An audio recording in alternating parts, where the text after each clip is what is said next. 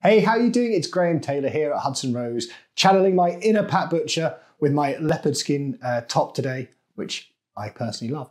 Anyway, what we're talking about is not my leopard skin jacket, but actually about car finance and how it affects mortgage applications, okay? Now, there's three ways broadly in which you can buy a car in the UK today. You can either do it through something called PCP, where you pay a deposit, make payments each month, and at the end, you've got an optional balloon payment to buy the car outright at the end, or you give it back. You've got something called PCH, personal contract hire, which is where you don't own the car at all. You've got no chance of owning it. You're just renting it month to month over a period of sort of up to 3 years or normally. Or you've got your classic kind of hire purchase, where you're making payments each month, and once you've paid it all, the car is yours. No balloon payment, no chance of handing it back. Okay, those are the three ways. What does a mortgage lender look at when they're underwriting this?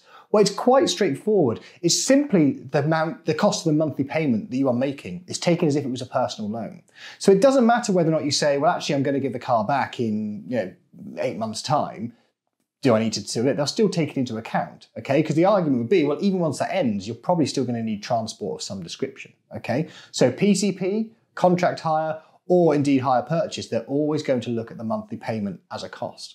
Now, there's a bit of confusion as to actually, well, how much have you borrowed? What's the debt that's been underwritten for your car finance? Because if you have a PCP agreement or a contract hire agreement, you're only going to keep the car for kind of maybe up to 3 years. But on your credit file, you'll be underwritten for the full amount and the full value of the car. So if your car costs £25,000, you've got some nice flash car, then that's going to be on your credit file as being underwritten for the £25,000, even though you're probably only going to make 36 months worth of payments. All right, so really simple. Treat it like a loan. If you look at doing affordability calculators on lenders' websites, anything like that, and it says, have you any loans, credit cards, store cards, put it in as a monthly payment as a loan for car finance. Now, the one final thing to mention is that if you are self-employed, and you have a van for work, maybe something like that, and then that is your main transport and it's put through your books, then remember you don't need to count it twice, because you don't want to double count the fact that you've already paid it before you've got to your net profit figure and then take it off again for mortgage affordability. So that's something that self-employed people have. Same with a limited company. If your limited company is paying for a company car, then you don't need to put it in your personal name for affordability, because the money and the income lenders are going to use, it's already going to have that taken out of it. So pretty straightforward stuff.